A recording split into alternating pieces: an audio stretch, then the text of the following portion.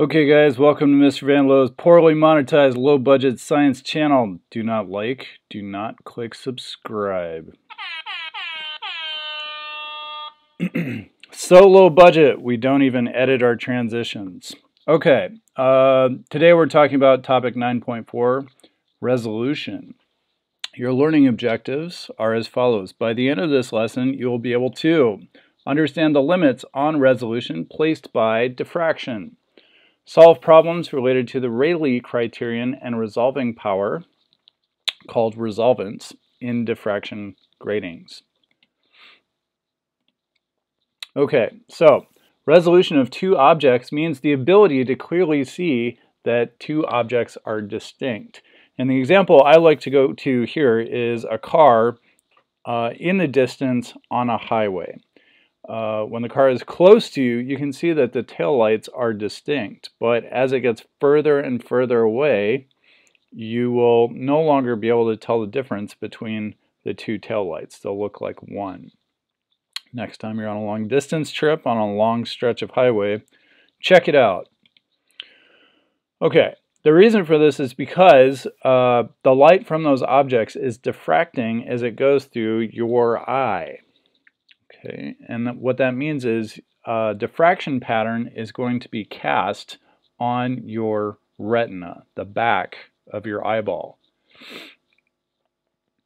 If those patterns are far apart, and now we're talking about the pattern on your retina, then you have no problem distinguishing that these two sources are distinct. Okay, so here we have an example. So this would be the diffraction pattern on your retina, and what we have here are two light sources, and we can tell that they're the same wavelength because the distance from here to here on our red pattern is exactly the same as the angular distance from here to here on our blue pattern. So that means we must have the same wavelength for both of our light sources. Okay, what happens then is we get here what's called superposition, and you'll be familiar with this, where we add together our two waveforms, and what we find then is that this purple line here is the sum of our two waveforms, and what we see is a clear dip in this purple line, the sum of our two waveforms, and that dip means that we have resolution. Okay, here we have another example, and this time our diffraction patterns on our retina are closer together, and when we add them together we get this purple line, and this purple line is just one single peak, which means we do not have resolution. This is going to appear as a single object. Okay, so the Rayleigh criteria just gives us a way to quantify whether or not our sources are resolved. Okay, it gives us a really clear cutoff point, and that's important. So it's really basic. So the central maximum of one of our light sources must align exactly with the first minimum of the other light source. And where that occurs, we should just barely have resolution, okay? And you'll note that this criterion is a little bit arbitrary, and that's true. There's probably a TOK question in here for you IB physics folks. Okay, so here we have examples of two light sources in scenario A, B, and C. And we're asked whether or not we have resolution for A, B, and C, and if you want you can pause the video and think it over yourself. Okay, I'm assuming you've paused the video and thought it over. So yeah, what you probably noticed is that for A we definitely do not have resolution. For B, we have what appears to be the beginnings of resolution, so this might be our Rayleigh criterion example here.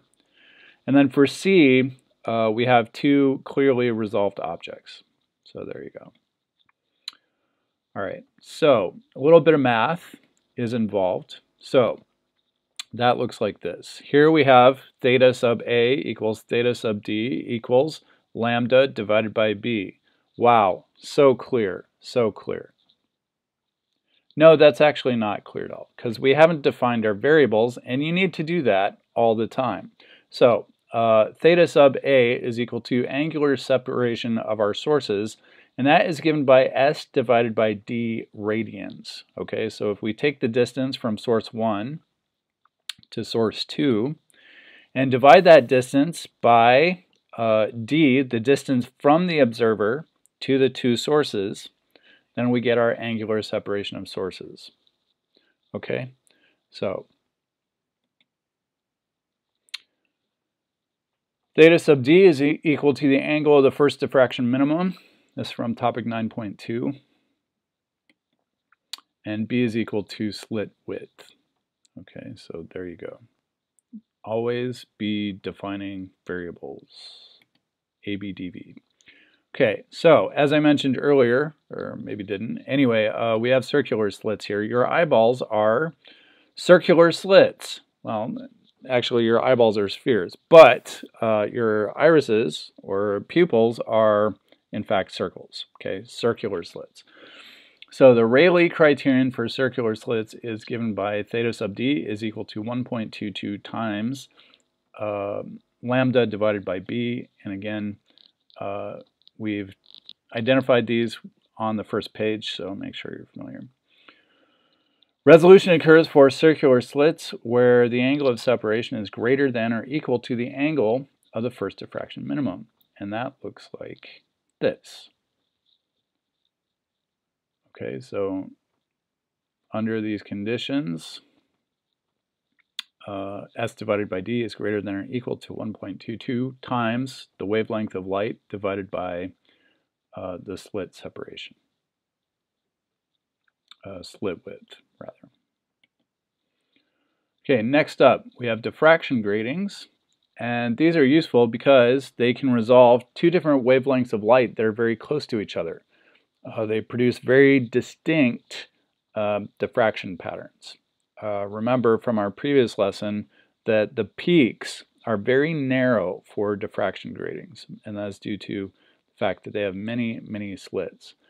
So normally, two different wavelengths that are close to each other would appear as a different wavelength, the sum of those wavelengths. But using diffraction gratings, this is not a problem. Okay, so the resolving power of a diffraction grating is given by R, resolving power, is equal to average wavelength divided by change in wavelength. Average wavelength is the average of one wavelength plus the other wavelength divided by 2. Wait a sec. Yeah. The sum of this wavelength plus this wavelength divided by 2. And the change in wavelength is just the larger value, the smaller value subtracted from the larger value.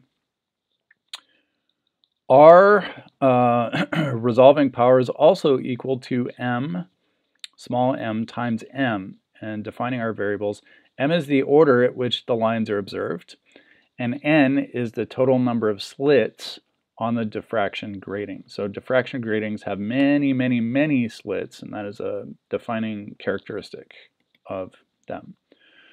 Okay, so what that means is that average wavelength divided by change in wavelength is equal to our order times the total number of slits on the diffraction grating.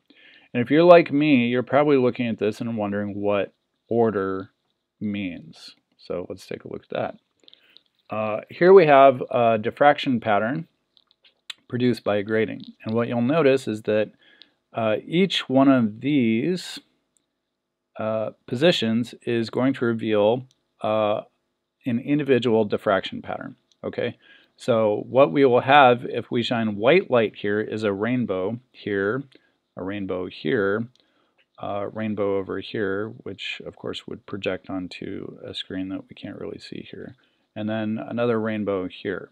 Okay, so what m then is